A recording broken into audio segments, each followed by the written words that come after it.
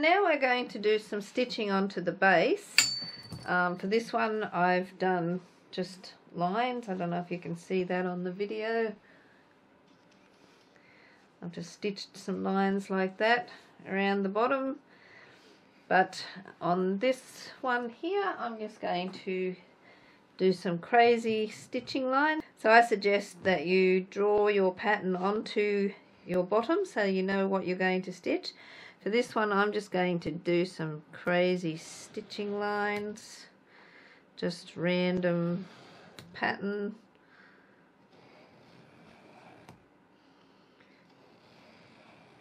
Something like that, maybe one more, and I'm just going to stitch over the top of those lines. I'll go right to the end, but you might just want to draw squares even, or triangles, or whatever you want to do. Just feel free to be creative and have fun. Okay, so I'm just going to use a stitch length of 3.1, and I'm just going to stitch roughly on my lines. If I don't get them exactly right, it doesn't really matter.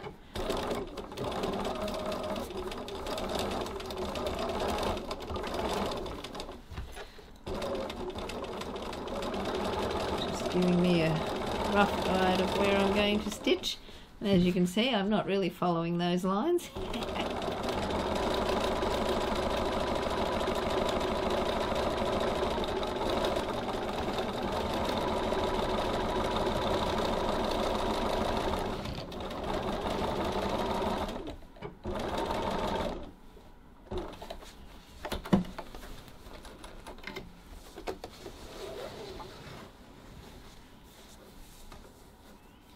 Just making my pattern very random.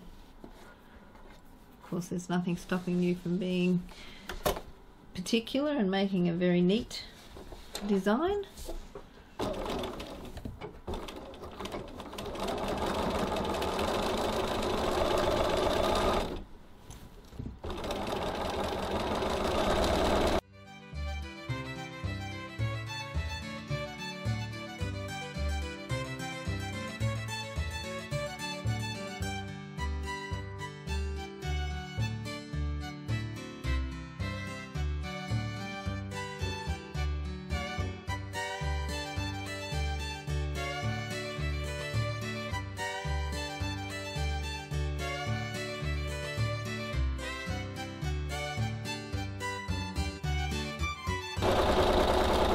As you can see, I completely changed my mind there.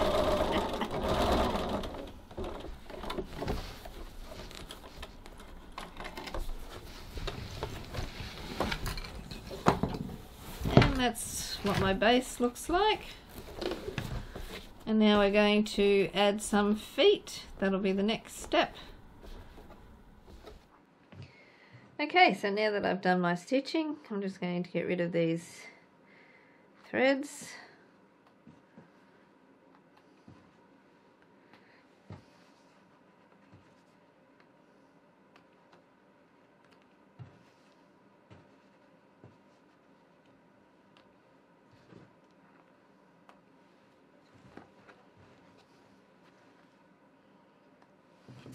Now we're going to want to install our bag feet. That's what these are, with the washers. So to do that, I'm going to draw a line 2 inches or 5 centimeters from each end, the short where the cutout is there. Do the same on this side, 2 inches or 5 centimeters. Now I'm just going to draw another line 1.25 inches in.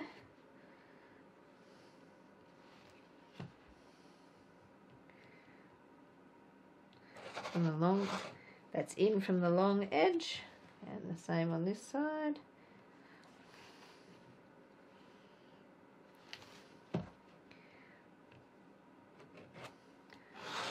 And where those lines intersect, That's where I'm going to install my bag feet. So I need to punch some holes now. Okay, so now we need to punch some holes where our lines intersect. You might want to use one of these types of punches with a hammer. If that's the case, when I do that, I like to use an old cutting mat, and I like to go out on cement or pavers or something like that where it's a really firm surface. A table is too bouncy, and then just hammer to punch your hole. But for this here inside, I'm going to use my hole punch in my hand press.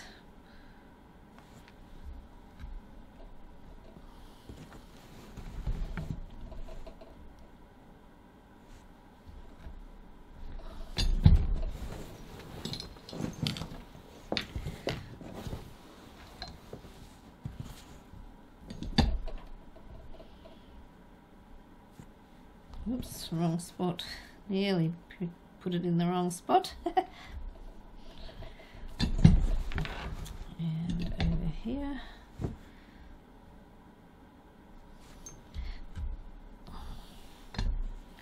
Like so. So now that we have our holes punched, we need to put some fray stopper on our fabric. This is a fray stopper pen. You might just have some in a bottle.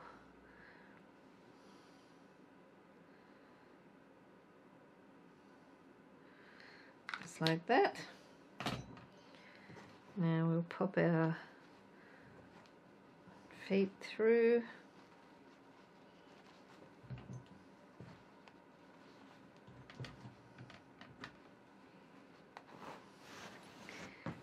Flip it over.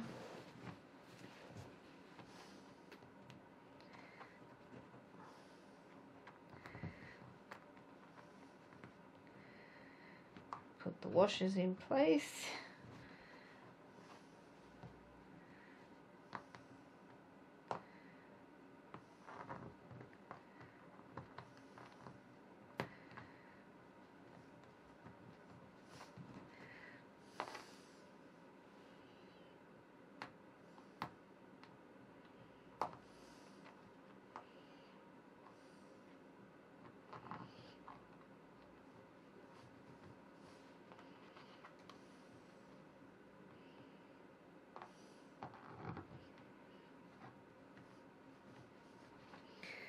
Like that. Now you'll need to put something over those to protect your work.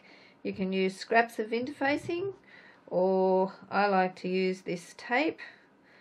It's really sticky. Duct tape or any sort of thing like that.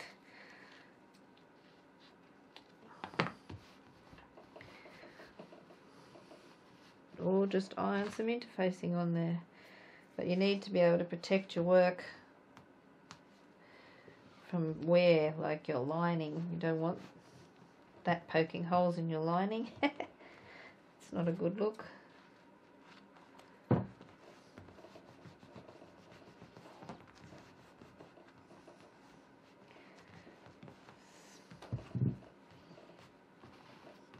Like that. And there we have our bag feet in place.